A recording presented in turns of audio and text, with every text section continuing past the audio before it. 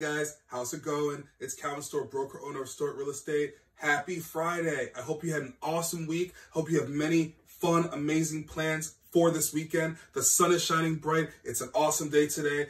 And I just wanted to bring a quick message to my renters out there. If you have not purchased a house yet, check this out. If you have any questions, make sure you reach out to me, 240-472-7453. If you guys like this video, make sure you click that like button, subscribe to this channel so you can get all the new videos as they're released. But check this out. Today's video is called Be the Lord of Your Land. So as we're getting into it, there's a couple different things I want you to think about and focus points I want you to focus on as we're going through it. Number one, it costs less to pay mortgage than it does to pay rent. Number two, after paying 30 years of mortgage, there is no more mortgage payment. And number three, only you should set your standard of living. So once again, guys, today's video is called Be the Lord of Your Land. Today's question is, how much does your landlord make from you each year? So I just drew this little example for you guys to kind of see the reference point where I'm going for with this video today. So let's just say you're paying a rent of $1,500 per month. Some of you guys might be paying a little bit more than that. Some of you guys, hopefully, if you're renting, are paying less than that. But let's just say your rent is $1,500 a month, okay? So 12 months of that actually ends up being $18,000. So if you pay $1,500 a month renting for a whole year lease, you would have then paid your landlord $18,000. If you happen to do that for 5 years, because that $18,000, multiply that by renewing your lease 5 times, hopefully the rent has not increased. Let's just say it remained at that $1,500 each lease renewal or for the duration of that 5 years. That actually ends up being $90,000. You've given your landlord $100,000 just by occupying his place for 5 years or her place for 5 years.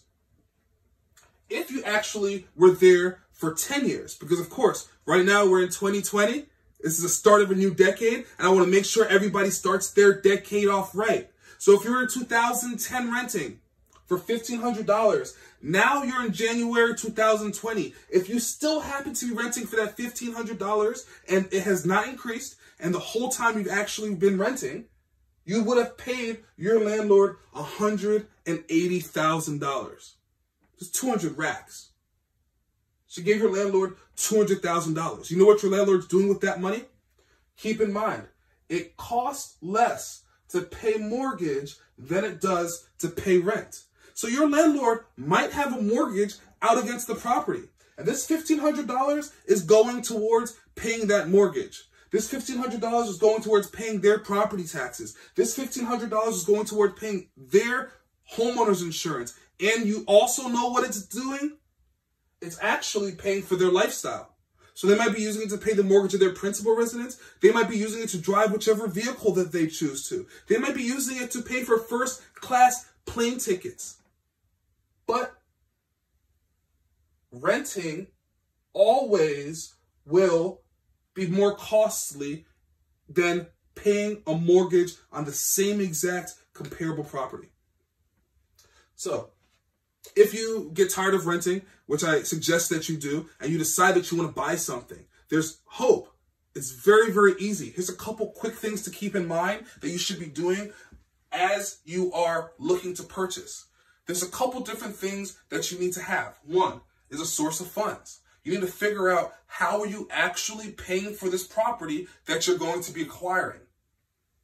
Are you going to be paying for this property with cash? It might be so. Are you going to be using some savings that you have in the bank account, maybe some investments that you might have? Are you going to be taking some money, whether you're liquidating or you're borrowing against your 401k? Are you going to need to get a bank loan?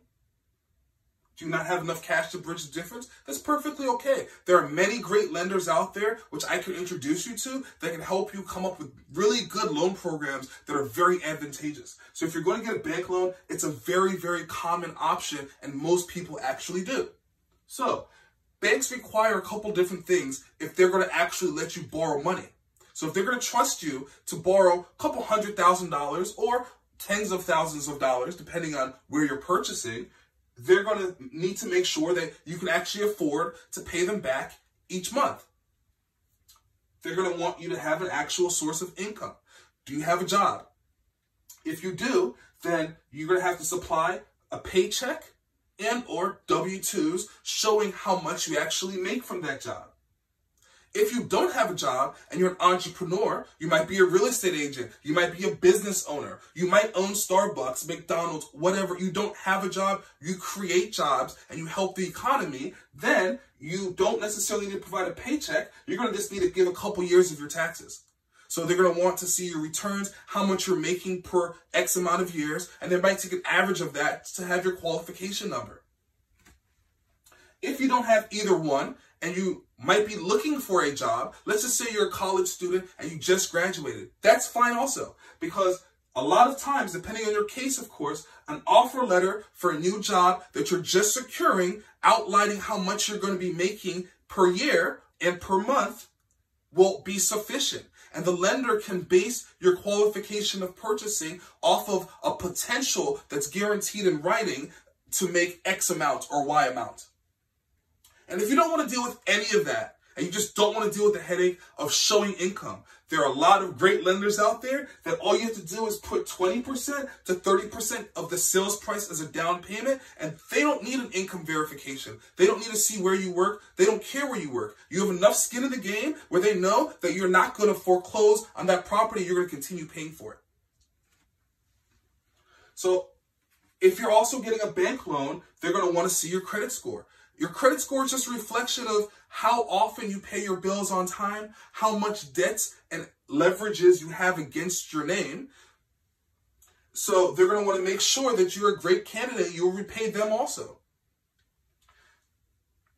Your credit is also going to be reflecting how much debt you have versus how much money you make. They call that the debt to income ratio.